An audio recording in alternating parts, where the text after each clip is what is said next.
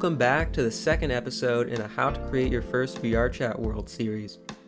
In this lesson, we'll learn how to build the geometry of our room.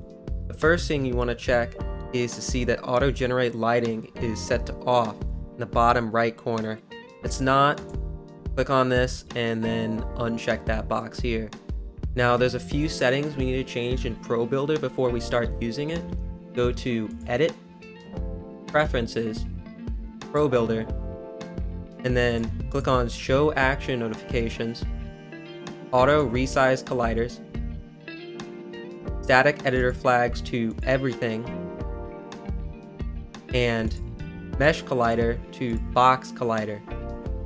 Now we can open up the Probuilder window, go to Tools, Probuilder window, then you can dock it here if you like.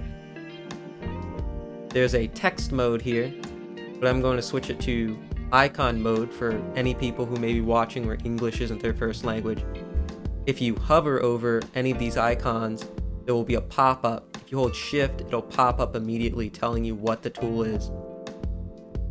Here, on the left side of the scene view, we see the Progrids window. You can press this button to toggle the grid, and this button to switch which grid is shown. I'm going to do the Y since that's essentially the floor grid. This toggles Probuilder snapping on and off. And then this is the snap value. I'm going to set it to 1 for 1 meter. You can increase it and decrease it by pressing plus and minus on the keyboard, and then 0 to reset it to the base that you set it as. The default should be 1. Now we don't need this plan anymore, and I want to create a floor for our room. So to do this, you will have to hold Alt and then click the new shape tool here. And then the default should be cube, set at 111, hit build, and then close this window. Now reset this to the origin, and if you go up here you can see the handle position. This is where the if you toggle this, you'll see it'll toggle between center and pivot. This is where the gizmo will appear and where you can edit the object from. So whether I would want to rotate it around the pivot or say rotate it around the center. The hotkey for this here is Z. To move this object, we want to actually first adjust our snap increment to 0.125 and then move this negative 0.125 under the world origin. These are the Probuilder selection modes. The default one, the leftmost, is object selection. Lets us select different objects in the scene. And then we have vertex selection, edge selection, and face selection. These three components are what make up the geometry of all 3D models. The geometry is only one component of the models, and it itself is referred to as the mesh. In each of these modes, you can select that component of the geometry and manipulate it. By the way, Ctrl-Z undoes any action that you make. What we want to do is resize this cube so it is the width of a reasonable width of a floor. So drag this down. Let's edit this value here, plus, plus, plus. Grab this space so it extends out to 5. So that's a total of 6 length, 4 depth. Okay, and now we just need to make walls for our room. There's a shortcut for adding in a cube. It's just Control-K. And now click in object selection mode, drag this to the corner here, and then resize it, minus, minus, minus, to adjust the grid size, resize this so that it is aligned with our floor. And then make it a height of 2.5, which is about the average height of an average room. Go into object selection mode and press Ctrl D to duplicate our object, and then just drag it to make the other wall. Add in another cube and then make the last two walls. Duplicate our floor to make our ceiling. Okay, so now we have a box, but it doesn't look very much like a room. Perfectly rectangular floor spaces are honestly pretty boring. So let's make it not a rectangle. To do this, I need to teach you a technique that has been passed down through the generations. By learning this technique, you will be able to immensely advance your 3D modeling capabilities. Let me show you how it works. Go into edge selection mode. Select this edge of the floor here. And then, in the Probuilder window, click on Insert Edge Loop. We press F to focus on the selection. You see that this loop bisects the entire mesh. So we can drag this all the way over here. Now I need to teach you another technique. Complement this superb one that you just learned. Together with these two techniques, you will be able to create 3D models previously unthinkable. All right, go into face selection mode. Select this face right here on the side. While holding Shift, click this blue arrow and drag it out to a meter. We just extruded new faces from this one face.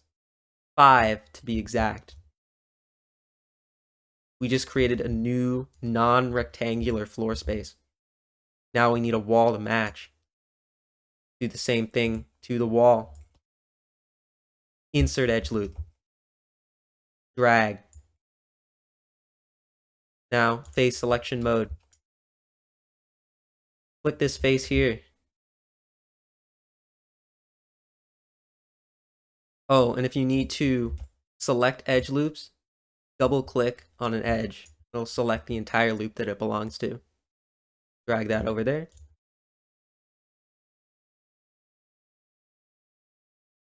And now do the same thing. Shift, blue arrow, extrude.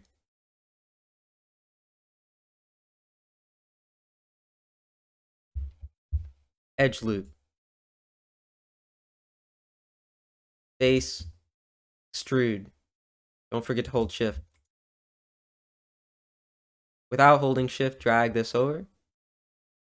Now, bye-bye goes this. Delete key. Control D. Drag this up. Now have a non-rectangular room. Doesn't look very much like a room. There's something missing. There's no light being let in. We don't have a window.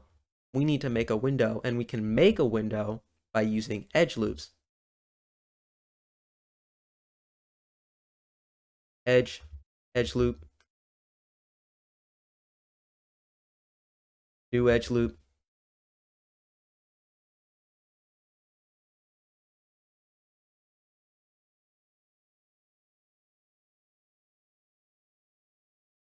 Click on this edge here to create an edge loop this way. Click on it here again, create another edge loop this way, vertically.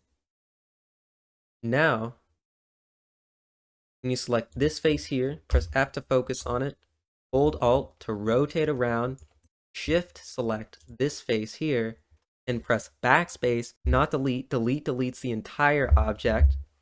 Control Z to undo. Press Backspace to delete those two faces. Okay, we have a hole, but these two sets of edges are not connected. To connect these, just Shift select these edges on the inside here, and then Shift, arrow, extrude. Great. There's a problem.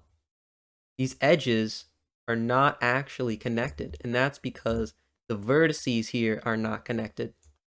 To fix this, press Ctrl A to select all the vertices on the mesh, and then click Weld Vertices. This will merge any vertices that share the exact same position in space. Now we can create a cube for the window pane, resize it accordingly, and another cube for the borders of that pane. You can create some more windows here if you like. And you can also make objects child objects by dragging the object you want to be the child and then dragging it under the parent object.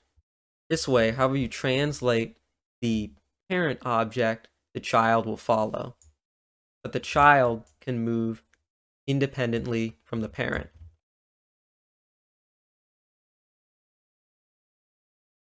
If you need a view to exactly modify something, you can click in this box right here at the top right corner, or you can click right under it where it says perspective. This will change to an orthographic camera where distance doesn't matter essentially. You use this to get very accurate, precise measurements. If you click on this wall we edited, you can see this green box around it. This is the collider. This is what players and physics objects will collide with. Now we don't want a box in this case because we made it so that it's not rectangular anymore. So we can delete this by clicking on the three dots here and then clicking remove component, and in its place we can type in mesh to add in a mesh collider. This way it takes the geometry of the mesh as the collision, but this is a very computationally expensive component in comparison to the box collider, so only use it when necessary.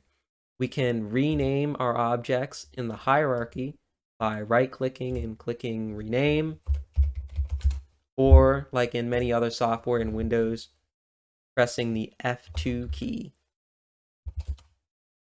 Now we have the basic geometry of our room. The next lesson, we'll learn how to bring the surfaces to life with materials and textures.